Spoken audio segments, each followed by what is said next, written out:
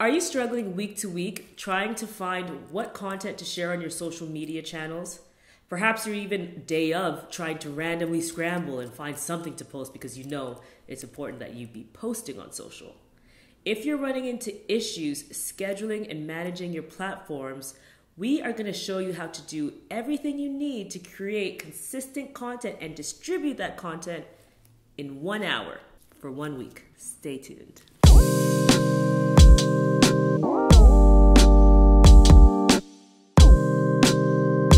Hey guys, welcome back to our channel. We are High Season, a social media agency that helps entrepreneurs, business owners, and marketers step their social media game up and break the algorithm. Absolutely.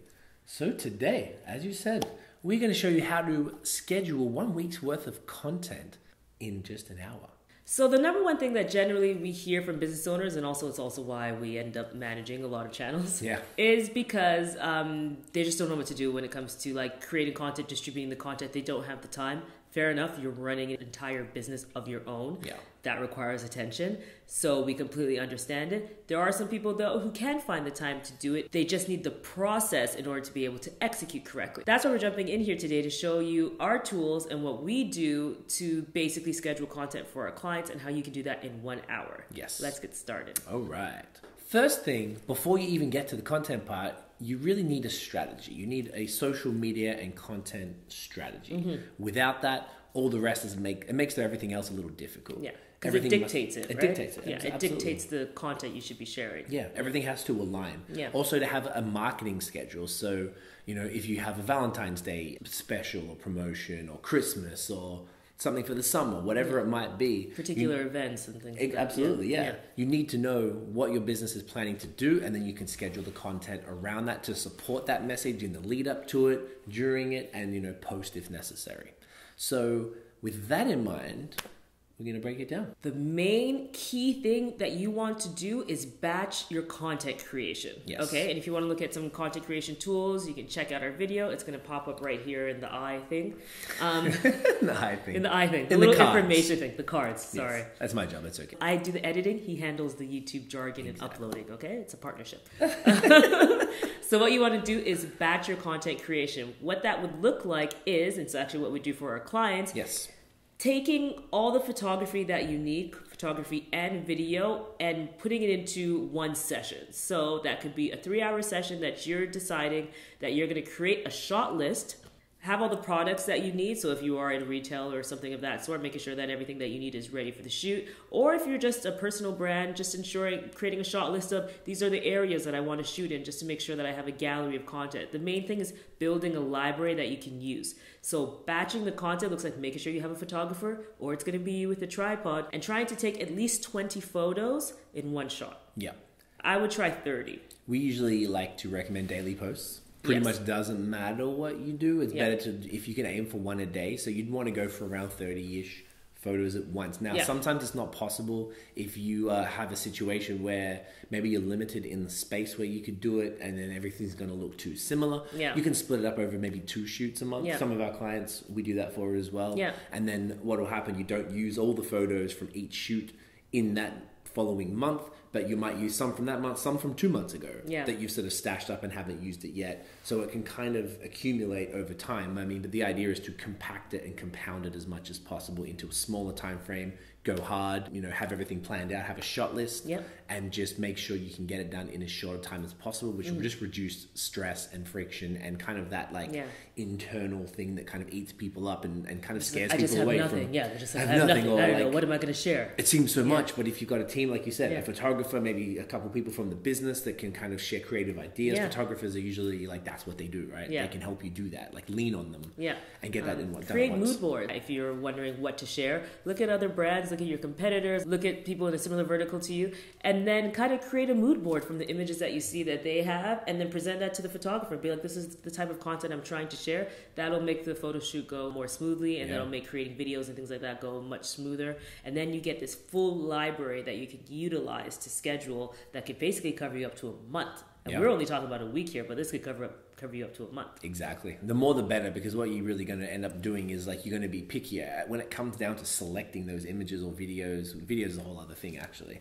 I'm sure that would be done with a little bit more intent, and you are not going to create 30 videos in one day. Kind of like short videos, like cute little, like Instagram videos. Of course, with up to maybe 15s or whatever.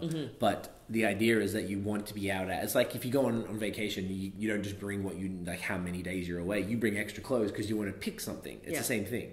Like you want to choose the images that you want to use, and it's good to have like a bucket of different vibes and moods and that you can put together in a grid. Exactly. All right, so the next one, that was creation. So now we're talking about curation. So this is for getting content that you didn't create originally. They're not pieces of content that you made with a camera or whatever. So there's a bunch of different ways to do that. Sometimes depending on your business, it's not possible to create your own content all the time. Maybe it's something that's not specific, intangible, so it's harder to photograph or whatever.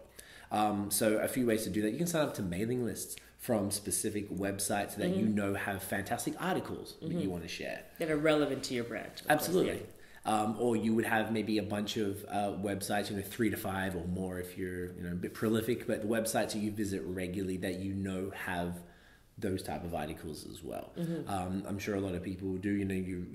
I get a lot of my articles from Twitter. I follow those brands or publishers on Twitter or Facebook, and then they sort of come to me. So I don't even really need to look for them. That's another way you can do it as well. And just they're in your face, and then if you're looking at them over the week prior, save them in a spreadsheet or however you like, and then they're ready to go for selection, and they're still relevant for the next week of scheduling. Another thing that we love is signing up for Google Alerts too, which is very cool. You can sign up for Google Alerts so that everything that's relevant, your brand, anything that's articles on your brand can come to you, but anything that's just relevant to your industry can come to you as well. And then you can have those prepped and ready to go to send out. Yes. And if you aren't able to create your own content in the form of photography, there are very cool stock websites out there. Unsplash is one of them. We love Unsplash. Yes. Raw Pixels is very cool too. You can get they take really great unstocky, obviously stock photo type imagery because it's crowdsourced. So that's also a really good option as well. And they're free.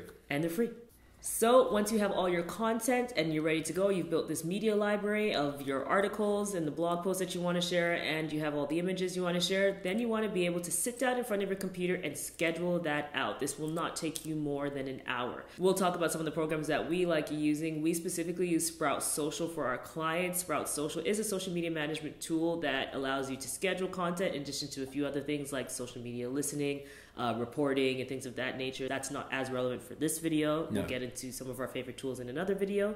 But Sprout Social allows you to just schedule your content. So you can sit there, decide, all right, I'm going to do Monday to Friday. I'm going to do Monday to Sunday. There are 7 days in a week. I'm going to do Monday to Sunday. Sit in front of my computer and just pump out the content.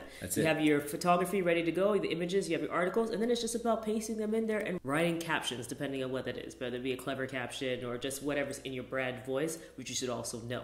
And once you're speaking in your own brand voice, especially when it's your own brand, it's pretty easy to stay on brand and just kind of write the content out. That's it. Should not take you more than an hour to do that. Not at all. And the best part about Sprout is that you can plug in all the main social networks. So Instagram, Facebook, and Twitter, as well as LinkedIn. Yep. So you can actually schedule individually. And if you've got more than one Facebook page or more than one Twitter account, you can also add those to it. Yep. And there's Pinterest, I believe, as well. Pinterest as well? Perfect. So there's a whole... Perhaps. Yeah, that sounds familiar. It's just we haven't had We're that just for a not client. using it. We don't use it much. Yeah.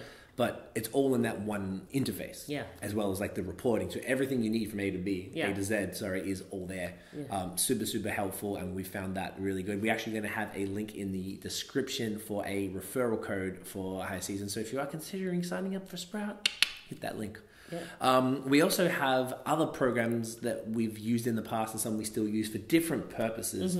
So say Instagram, everything is Instagram focused for the most part, an Instagram first strategy, meaning that we have programs that, like Later, like Planoly. Did you talk about either of those in that video? Planoly is my favorite. Yes. Planoly we actually talked about in our 5 favorite tools video, which will be in the card and in the description below. See? We're all learning things today. Didn't take me too long. And thank you as well for everyone who's watched that video. That's nearly 20,000 my gosh, that video is at views, something crazy. Yeah, which is insane. Well, I don't know what it will change from when we drop this. I think it's at 17K. I thought as of right now. Yeah, so we're just pushing to, which is crazy for us because we only started this account a few 2 months ago. Yeah, like 2 or 3 months ago. Yeah, so it's pretty crazy. So there's a lot of good tools and tips in there, but Planoly is a really great visual planner. So it allows you to actually upload all those beautiful images that you've taken, put them in there, and then arrange them so that they look aesthetically pleasing. That helps your account convert faster, because if you have an aesthetically pleasing account, you increase your opportunities for conversion, which are followers, engagement, things of that nature. That's it. And that's free for 30 images at a time. And then the paid thing is like $19 a month or something like that. Yeah, so it depends how much you're using it, to be honest, or how often you're posting. If you're doing monthly, like daily posts, then you'll be covered. There's another one in alternative to Sprout called Buffer. Was that? I think that was also in the tool video. No, it was not in the tool video, but I do love Buffer. We've talked about it before. Yeah, we've talked about it before. Buffer's fantastic too. It's a little less robust for what we needed for our clients. They're actually changing that a bit. I haven't really checked out how things are now ever since they introduced some various tools and kind of segmented it into like a social listening, a bunch of different things. Right. But Buffer's really great. That's how we started when we were just us in the agency and just us like creating content for ourselves. We were using Buffer. We just needed really better reporting, which is why we went to Sprout. Buffer is much better priced. So I think it's like $10. It could be $10 or $15 a month, where Sprout starts at $99 US. Yeah. So that's something to consider as well. But it allows you, same thing, plop everything in, schedule it. And what we love about both these tools, they actually have recommendations on times to post. Yes. So you can set up daily posts, which we always recommend, and then they can offer you times that they think is best based on when your audience is online and are most active. That's it. Another way you can check for times as well, you can just check them manually via the back end or the insights of each of your networks. They usually tell you when the most appropriate or the most active time to post. So that's usually the handiest way to do it and most accurate as well. Yeah. So that kind of covers it, eh? Yeah. So we're looking at batching your content, so making sure that you have a media library, and that includes created content and curated content, and then just getting all that ready to go in a scheduling tool. It's really about just making sure you have the tools to succeed, and we highly recommend the platforms that we mentioned, Sprout and Buffer, Planoly, and later for visual planning. Then you'll be able to create your content in 1 hour for a week. Sit down for 4 hours, do the whole month. That's it. Yeah. And it saves you doing that day-to-day thing when you're just waking up every day and you kind of like thinking, what do I post? What do I post? We have so many people that are just like, I don't know.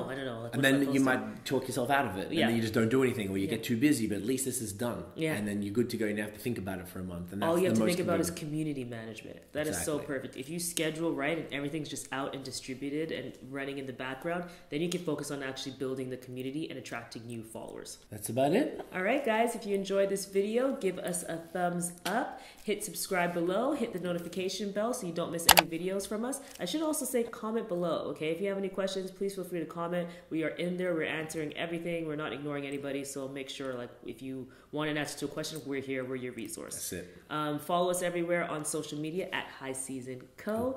And you can you can check out the website at highseasonco.com. Until next time. Peace.